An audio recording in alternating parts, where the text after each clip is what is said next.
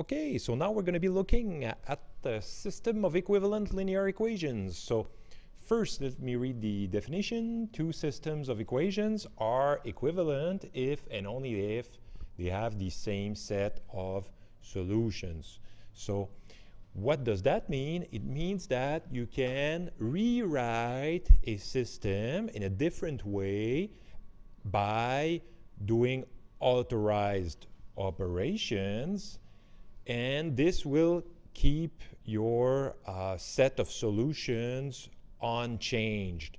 So what are the authorized operations? Well, you can first change the order of the equation. So if there is two equations, you can call equation number 1 equation number 2 and equation number 2 equation number 1.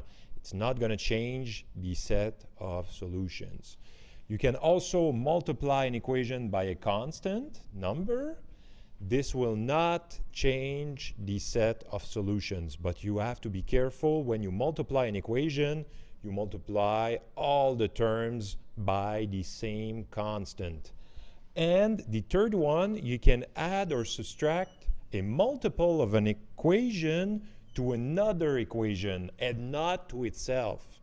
So you can subtract or add a multiple of an equation to the other equation, not to itself.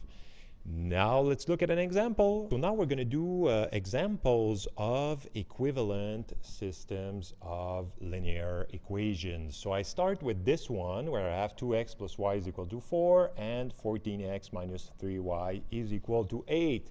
And this system is equivalent, so that wavy symbol is the equivalent symbol to this system. And of course, we can see that equation number 2 did not change. This equation is exactly the same as that one, but the first equation became 4x plus 2y is equal to 8. And what I did to get there is to take equation 1 became equation 1 multiplied by 2. So I multiplied my equation number 1 by 2. 2 times 2, 4. 2. 2 times 4, 8. So I got a new equation which has the same set of solutions. So my linear system still have the same set of solutions because I did authorized operations number 2, multiply an equation by a constant. For the third one, I took the first equation and it did not change, but equation number 2, something happened. And what happened is I took equation number 2 became equation number 2 minus 3 times equation number 1. So I take my 14x here and I minus 3 times that 4x. 3 times 4 is 12, of course, so I'll have 14 minus 12, which is 2. Then I take that negative 3 minus 3 times 2.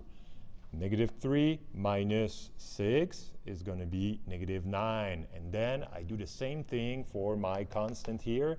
8 minus 3 times 8 is going to be negative 16. And this is also an equivalent system because I did authorized operation number 3, where you can add or subtract a multiple of an equation to another equation, not to the same equation. So that's it. See you in the next video.